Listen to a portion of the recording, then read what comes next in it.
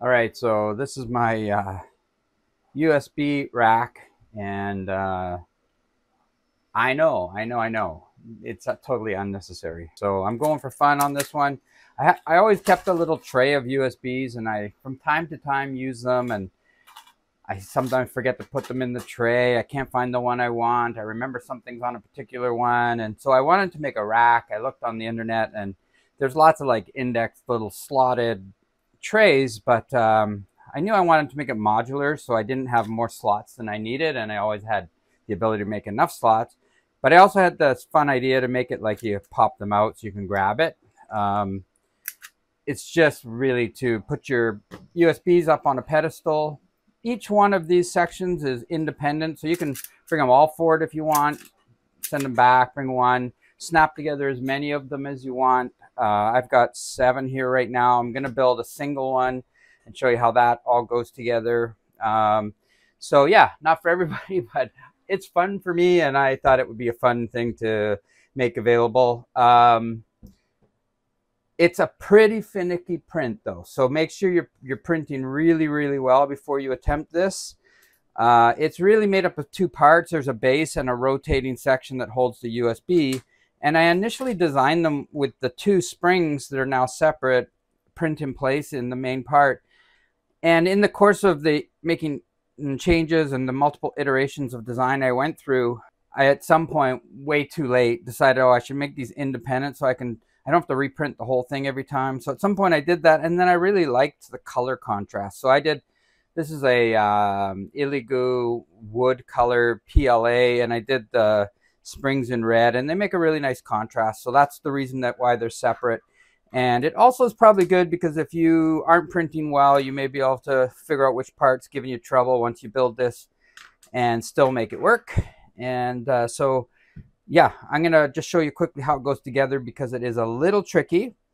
But once it's done, it's got this push-push mechanism built in, and it works really well. It's 100% plastic, 100% printed, all in PLA, so you don't add any springs. The springs, I've made a 2-stage spring design, and they seem pretty durable. I mean, I'm not going to lie, PLA is not the best material for making springs, but this is holding up quite well. And I think part of the success of it is that every time you use this, well, first of all, I wouldn't leave it in the cocked position like that too long because you're obviously fatiguing the PLA in the spring. But so every time you use it, just send it back. But once it sits there now like that, the PLA seems to restore. And so you're not going to be doing this 100 times an hour. It's something you'll do from time to time. So the springs seem to work quite well for that. And I'm quite happy with the way they're working. I've been using them for quite a while now.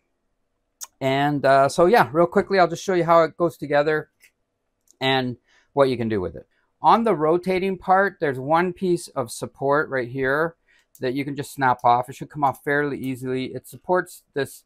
This is the push-push mechanism, which most people will be familiar with, but it's a little different, a little unique because it's in a radial format. Normally you'll see these in a horizontal flat format. In fact, I couldn't find anybody doing it radially, but that's the great thing about 3D printers. You can do almost anything you want.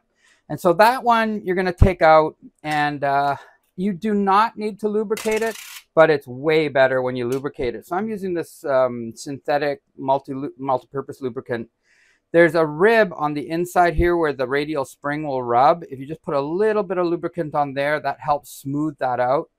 Under this spring, a little bit as well. It looks like I'm putting a lot, but I'm not. You just need a dab.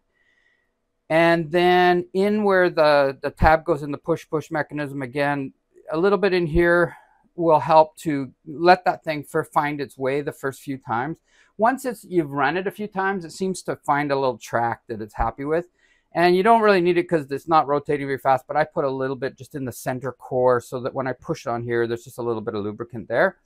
So you can put that aside for a second. On the base, we could have actually done that last. So probably if you're doing it, watch this first and then do that last. On the base, there's one piece of support, but it breaks into 3 sections as you take it out. And it should come out fairly easily. And those are these 3 pieces. They just pulled out of there. And once that's done, there's not much else to do. Oh, there's one more thing to do. The only last piece is the radial spring. And that, you just need to cut off the support there. You can see this little flat piece. That just helped to stabilize this fine print here. So this spring is going to press into here. But before you put that in, it's better to put this sprung arm in. And it's going to just snap in at the base right there. And if it's not lined flat or straight, it sometimes gives you a little bit of grief just to drop in. But once it lines up, it just goes in super easily. There it goes. You'll feel a little click and it's in. And then this radial spring, as I already mentioned, sits on there and just pushes down. You don't need any tools, it just sits in there. And because we've lubricated this already now, this is the only tricky part of the build. When you put this in, it's not going to drop down straight away all the way. The main reason is because right here, there's a tab that is going to be on the inside of the wall that's going to keep this straight as it's moving back and forth. And also the red radial spring on the inside. If you've run it already, it won't do this the first time normally, but if you've run this already, it might not be perfectly positioned and it can get caught under this piece as you push it in. So just take a look and make sure it's sitting clean. And then once it's in, slide this, rotate it slightly, and that will bring this tab back. And then I can push it over the wall and then just flatten it out. And it goes in, and that's it. And now the push-push mechanism is already activated. I left a little window in the back here so that you can see the push-push mechanism working. Kind of fun to see it. There's no like harm to that, but it also does two other things. One, if you forget to put lubricant in there, you can put it in there now. And two, if you're having trouble with the push-push mechanism, as I did during the design process, you can see where it's failing. Now, I don't think that's going to happen to anybody because I think I've ironed that all out.